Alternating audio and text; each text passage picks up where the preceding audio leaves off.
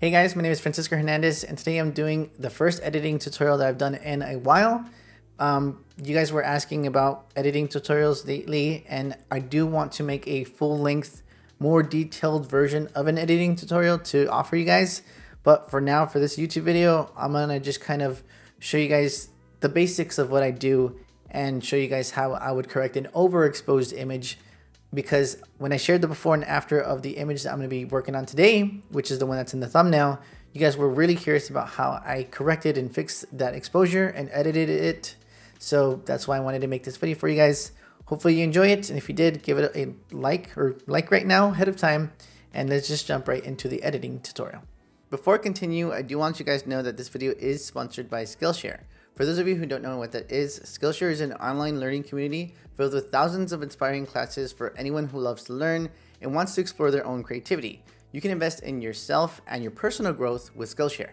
If you're trying to learn a specific skill, it's more than likely on Skillshare. There's categories on so many things, including photography, graphic design, cinematography, and so much more. Honestly, you just need to go to Skillshare yourself and check out everything they have on there. There's times where I want a refresher and some things like off-camera flash, for example. So one class that I looked into recently is called Off-Camera Flash, the Definitive Guide to Creative Lighting for Digital Photographers by Warren Marshall. And I really think a lot of you guys would benefit from watching this class because it was really easy to understand and take in all the information and tips that was going on in this class. Plus, he goes through a lot of different photo shoots in this class, and you guys can see exactly what was going through his mind as he was taking the photos. And of course, he also shows you the final results as well. There's so many different benefits to joining Skillshare, including the fact that it's ad-free, so you can focus entirely on learning. There's also new premium classes launched every week, so there's always something new to discover. And their entire catalog of classes offers subtitles in Spanish, French, Portuguese, and German. I personally joined Skillshare because I saw a lot of different YouTubers talk about it, and it was really interesting. And when I joined Skillshare, I honestly learned a lot right away. It just had a format that really worked well with me. And I think it would benefit a lot of you guys as well. If you guys are interested in trying Skillshare out, the first 1,000 of you to use my link in the description area below will get a 1-month free trial of Skillshare. Okay, so here's the shot that we're going to be editing today. It's completely straight out of camera. No edits have been made so far other than the camera's adjustments. And I did shoot this at ISO 100 at 1/160th of a second f1.4. I did use the Sony a6000 with the 16 f1.4 by Sigma, which is a crop sensor lens. And I did take the shot with a single speed light, a $60 speed light with a shoot through umbrella. So I really wanted to demonstrate that you can take great photos with basic gear, but sometimes if you mess up, then you need to do a little bit of post work, which is what we're doing in this video. I would say step 1 for this video would be to correct the exposure in the bright areas. So what I'm gonna do right now is just lower the exposure of the entire shot. Let's say by maybe 0.8 of a stop. So almost a full stop. And right now she is dark, but right now the exposure of the background is where I would want it to be. Not too bright, but not too dark. So she's gonna be the focus of the photo, the attention. So what we need to do now, since we already reduced the exposure of the entire shot, is now we need to bring up some exposure just on her. So step 2, in other words, is going to be increasing the exposure now on only her. And Lightroom does have new kind of features when it comes to just isolating the subject and just kind of adjusting exposure on certain subjects. But let's go ahead and try to do it manually in case you guys don't have that updated feature in Lightroom. So I'm going to hit K, and it is going to bring up the new feature. It's over here on the side. But I am going to do it manually as if you didn't have these new updates. So I'm going to go ahead and just click on the plus and I'm going to click on brush. And now what I'm going to do is right now, since there's nothing, no adjustments being made here on the side, if I were to just paint on her, it would be doing nothing. So we do need to add some adjustments here on the side. So I'm going to go ahead and just add quite a bit of exposure. Let's say all the way up to 4. And the reason why I'm going so far in the exposure is so I can clearly see exactly what I'm painting. After I paint exactly what I want to be affected, and it's very obvious, then I'll scale down and go back to a lower adjustment level. So let's go ahead and just start doing that. I'm gonna go ahead and just paint on her. And one thing that's actually really crucial to painting this is making sure that you do have the feather here on 100. If I were to go to feather 0 and I paint, you can see that it's very hard edged and very obvious where it was, you know, painted. So you definitely want it to be on feather 100. And the flow and density, if you had that all the way on 100, if you paint somewhere, it's very, very boom in your face, you know, very fast. The adjustment was made very, very abruptly. And if you go ahead and do the opposite and go to a low flow and density, it's very, very, very, very subtle. So it's very gradual, in other words. And then I'm gonna hit Control Z. So it's slower and faster. So I found like a good level between the two is going to something like 60 or 50. So I'm gonna just keep it on 60 for now on both of these. And now I'm gonna continue painting on just her. Make sure to increase and decrease the size of the brush depending on what you're painting.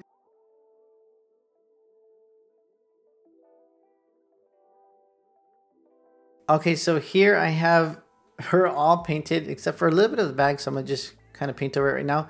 But if you're thinking to yourself, oh, well, you went over some areas right here and right here, you can always just remove that area that you accidentally painted over by hitting Alt or holding Alt, and then you can just kind of just correct that. So I'm gonna just quickly do that right now.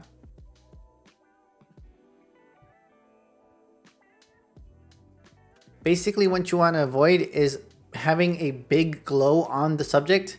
A small subtle glow is okay, because again, right now we have it at exposure +4, and I'm gonna go ahead and now scale it back down by clicking and dragging this slider a little bit lower.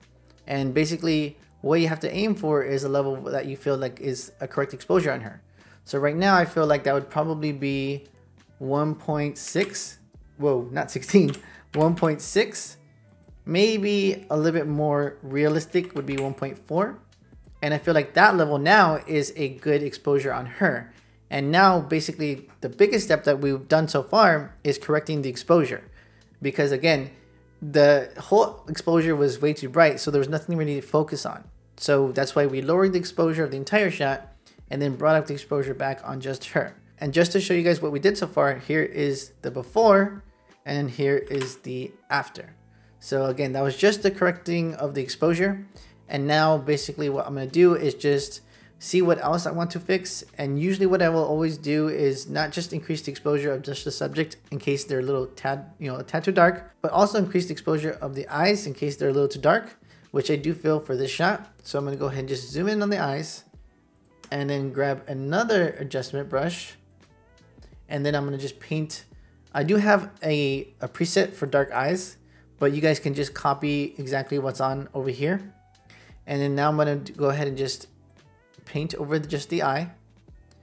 And go ahead and go to this eye now and paint over just the eye.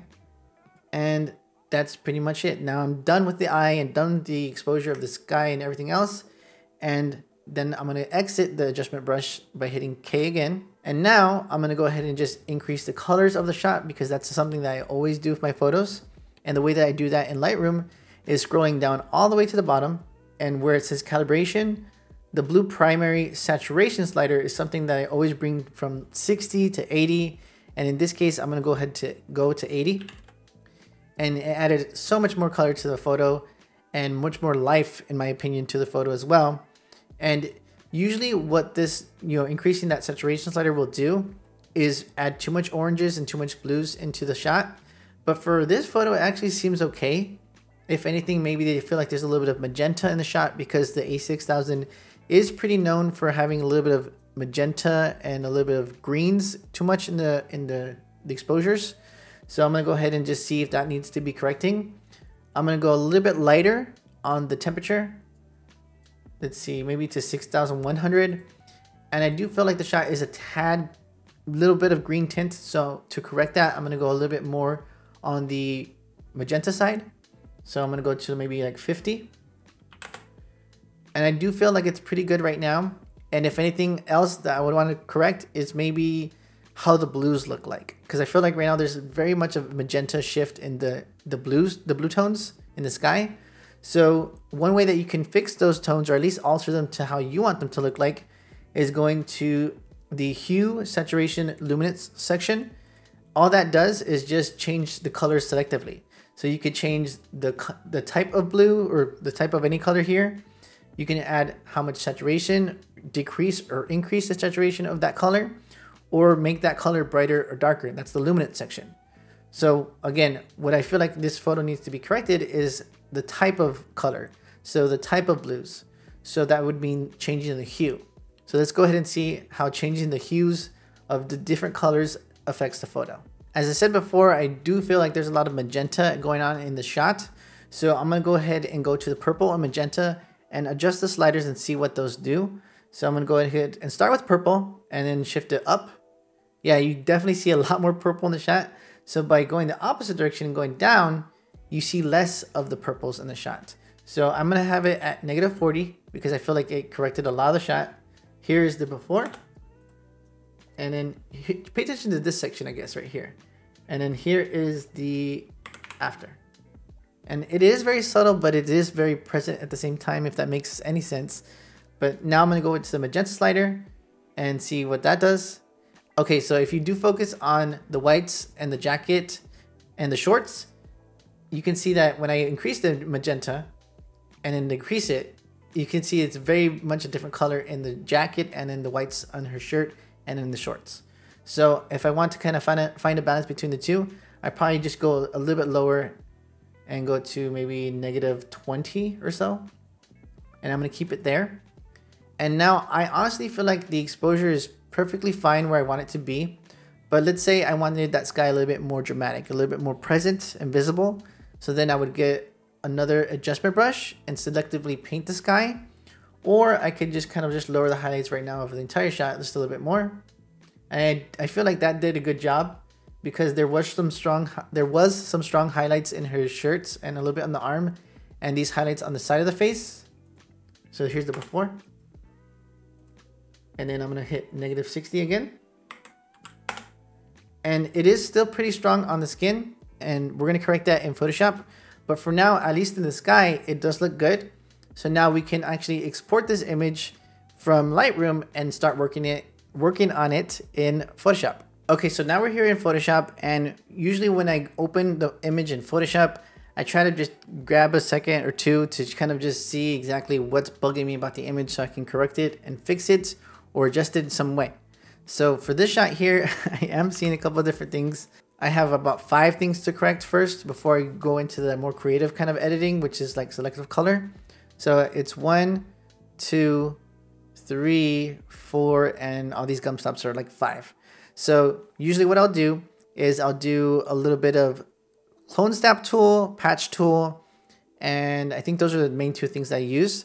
So that's what I'm gonna do right now, patch tool and clone snap tool, and see exactly what I can fix in this shot. But you guys will see in the sped up version, you can actually slow it down a bit, what exactly I'm doing. I definitely recommend always getting a brand new layer, that's the plus right here, and then removing those distractions on that layer. You can definitely label it, so I'm gonna do that right now, call it something like distractions, and then I'm gonna go ahead and start removing those distractions.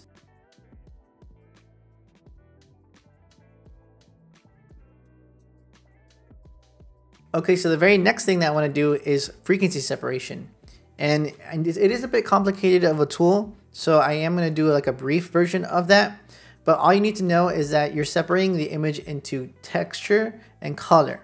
And the reason why you're doing that is so that you can modify those different things, color and texture, on their own separate layers rather than them being combined and maybe messing up one or the other when you want to just focus on one. So I'm gonna go ahead and just make a copy of the entire layer right now that we've done so far. I'm gonna hit plus and then hit Command or Control Alt Shift E. And that makes a copy of the layer so far. Everything that we've done is now on just one layer. And now I'm gonna hit Command or Control J. And now I'm gonna hold down Shift. And while this top one is selected, hold down Shift and click the bottom layer. Now hit Command or Control G. And that's going to just basically group them together. And then double clicking on the words group 1, now you can change the title of that group into FS, which is going to be frequency separation. This bottom layer, layer 1, is going to be renamed to low. And the top one is going to be renamed to high. There's different ways that people have labeled these different layers. You can say a color or texture, but I just found it's just easier because low's, on the bottom and high is on the top. So we're gonna just name that for now. and then click on low, go to filter, go to blur, go to Gaussian blur. And then for an image like ours at 4000 by 6000 pixels, which is I think is like 20 megapixels or so, 5 should be fine. And now I'm going to click on high and go to image, apply image, click on this where it says layer, click where it says merged, and click on low. And now you're going to change the blending mode to subtract. And make sure that you have all of these different settings the same. Scale to, offset 128. And that's pretty much everything that you need it to look like right here. Click OK. And then you're going to change the blending mode of the high layer from normal to linear light. And now if I unclick this layer and click back on, it looks exactly the same, but now the image is divided into texture and color, so that you can just change those things selectively on their own layers. Everyone has their different uses for frequency separation, but for me specifically, I like to do a little bit of softening in the skin if there's rough areas of the skin, or if there's certain areas in the clothing that's like wrinkly, then I can actually use frequency separation to kind of smoothen out those wrinkles. So it's like a digital iron for me. So I'm gonna go ahead and make sure that I do have the color layer selected. I just want to kind of affect just the softening of the skin. That's gonna be the color layer. And I'm gonna go ahead and just zoom in on the legs because I do see that there's a little bit of a bruise here that I wanna fix right here. So again, make sure that the low layer is selected. And instead of going to the regular brush, which is right here, hold down and click on this layer, this icon, and then go to mixer brush, and then copy the different settings that I have here on top. And then now when you go ahead and just paint, basically it's called a mixer brush in my opinion, because you can basically think of it as a wet brush with an oil painting or a wet painting. I think that's what it's called. Just think of it as a wet brush. So whenever I'm painting something and dragging down, it's kind of moving that color and spreading it into the other area that I'm painting on. So when I paint from here with this lighter color down to here with this darker bruise, it's gonna go ahead and just fix it by painting some of this lighter color onto that. So I'm gonna go ahead and just do that. And now, if I just go ahead and just click before and after, you can see that's exactly what I did. I just basically moved this skin tone into the lower section of that leg. And then again, this is definitely something that you can overdo. So I would, say to proceed with caution. So I'm gonna go ahead and just do very light strokes. And then definitely make sure that the skin tones, the tones and the highlights that you're kind of messing with do stay realistic. So you see that there's a dark line right here. You see that there's a bright line right here. If I were to move some of this darkness over into this area, then now it kind of just makes it unrealistic because that highlight was just in a line right there. And I just made it unrealistic by adding some of that darkness into that highlight. So definitely keep that in mind as well. I'm going to do a little bit of this back leg. Again, I do have the mixer brush selected. I do have a shortcut for it. I changed it from B to N. So I would definitely recommend you guys do that as well. And now I'm just going to go paint up a little bit. And that's it. And then I'm going to just kind of rush through it and just see if there's any other areas that need to be fixed. I think this highlight on the skin here is something that I would want to correct.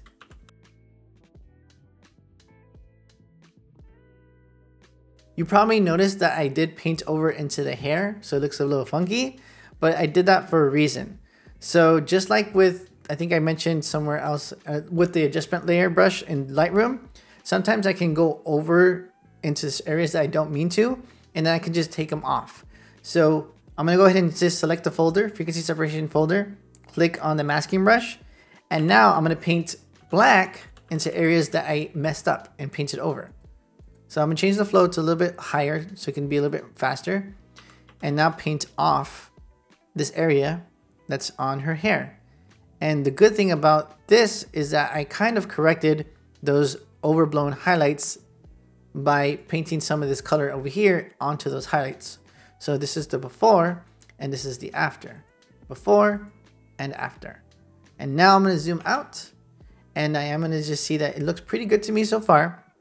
Frequency separation did a good job, but I can also, like I said before, fix some of the wrinkles. So I do feel like this is a little bit wrinkled. So now I'm going to get my mixture brush as well. make sure that I have the right layer, which is this low layer, not staying on that masking brush or mask. And now I'm gonna click on that, click on N, which is my shortcut for the mixture brush, and just paint over here. And here is the before and here's the after. And I don't think there's anything too bad else except for maybe this little area here that I'm just gonna correct. But again, I'm just painting the lighter areas of the jacket into the darker areas. But again, I do wanna make sure that it looks realistic. So there are some shadows here. So if I were to paint some of this brightness into that shadowed area, it wouldn't make sense. So just make sure that it's realistic. And then now I feel like it's pretty good. And now I'm gonna just move on to the next step. I'm gonna zoom out and take another look at the shot and see what I need to fix. Right now, when I actually zoomed in on her face, I felt like the right eye, there's no catch light in that right eye. So I'm gonna copy the left eye highlight or catch light and copy it to the right eye. I'm now gonna go ahead and just grab a brand new layer. And just like before, well, make sure it's in the right spot above the frequency separation folder. And now, just like before, I'm gonna hit Command or Control, Alt Shift E. And that basically made a copy of everything so far. And the reason why I want to make a copy is, like I said a second ago, I want to copy this left eye, at least the catch light in that eye, over to the right eye. So I hit L, got the lasso tool, and painted that left eye. I'm gonna hit Command or Control J, which makes a layer, or which makes a copy of whatever you selected onto its own layer. So the eye, for example. And now I'm gonna delete that other layer underneath it. And then I'm gonna move with V. I'm gonna move that, change the opacity a little bit lower, and then see where it kind of lines up with the eye. Command and Control T to just change the orientation of it, the rotation of it. And I think that's good so far. And then just bring it back up. I'm gonna hit that layer with the eye, hold down the mask, convert the layer now into just black by holding Command or Control I. And now I'm gonna go ahead and just paint the highlight in the eye, the catch light, just selectively in that area. So I'm gonna just hit my brush tool and I'm gonna make sure that I'm painting white to reveal what's hidden. And now when I paint over, it should be the highlight or the catch light now. And then I'm gonna hit, I feel like it's a little too high. So now I feel like it's good. And now there's catch lights in both of the eyes. I would pretty much do dodge and burn right now, but I feel like it's gonna take up a lot of time. But basically what I do is just hit the adjustment layers here. I get curves and I go up a level and then I invert the layer and then name it dodge. And then I get another adjustment layer, the curves adjustment layer. I go down one level and then I change it to burn, and I forgot to invert it. Command or Control I. And then now I'm gonna go ahead and just paint certain areas on the skin, or usually what I will do is paint in the center of the arms and the legs. I'll paint it brighter and then the edges will be darker. So you'll see exactly what I'm gonna do right now with global dodge and burn, which just means painting, you know, when you're zoomed out. And when you want to correct sort of like inconsistencies in the skin or darker areas and brighter areas in the skin, that's called local dodge and burn, which is zoomed in. So let's just start with global dodge and burn. You definitely want to make sure that your flow is pretty low. I'm gonna put it to maybe 2% and then the opacity is 100%. Just like before in Lightroom, you want to make sure that you're changing the size of the brush depending on what you're painting. So the way that you do that in Photoshop is you hit the close bracket that's next to the P on the keyboard and the open bracket. So you can see the brush over here going left, you know, bigger and smaller. And again, I forgot to group these two layers together. So top unselected, holding down Shift, clicking on dodge, hitting Command or Control G, and I'm gonna name it D and B for dodge and burn. And I'm gonna show you guys what I did so far. Before, after, before, after. And now I'm gonna go ahead and zoom in on the face and do local dodge and burn. So the goal with local dodge and burn is to just fix areas that are a little bit too like if there's a bright area of the skin and there's a dark area in there, you just want to dodge a little bit of that dark area to make it blend in with the rest of that brightness or darkness. So the way that I usually do that, what I do to really emphasize the inconsistencies of the skin is I'll get a black and white adjustment layer and I'll just go ahead and change the yellows and the reds to be lower. And then that will really bring up all the inconsistencies in the skin. But again, this is something that you can definitely also easily overdo. If you correct every single thing, she can look too smooth, which I've done in the past. So one thing that you could do, which is what I usually do, is I overcorrect and then I just change the opacity of the layers. I usually make 2 new adjustment layers for the local dodge and burn, which is up close. And I'll just change the opacity of that layer to get it where I want it to be realistic and not too smooth. I'm gonna go ahead and just be lazy and copy both of these layers, Command or Control J, and then just invert them or change the color of them to be all black, which is gonna hide all the brightness or darkness. And then now I'm gonna do dodge and burn, local dodge and burn. Okay, so with the black and white layer still applied, I'm going to show you guys the before and after. So this is the before and this is the after. So now I'm going to take it off and show you the before and show you the after. It's very subtle.